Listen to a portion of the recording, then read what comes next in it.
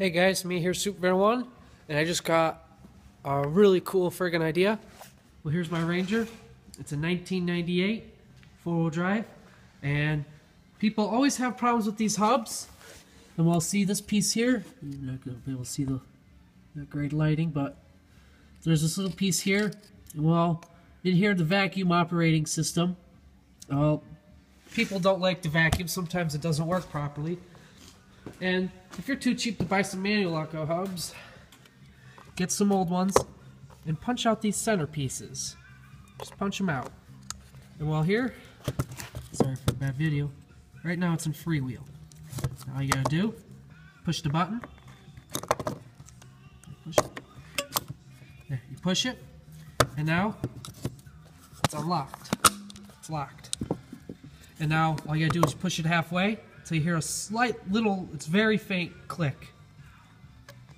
And you let it up, and it pulls it back.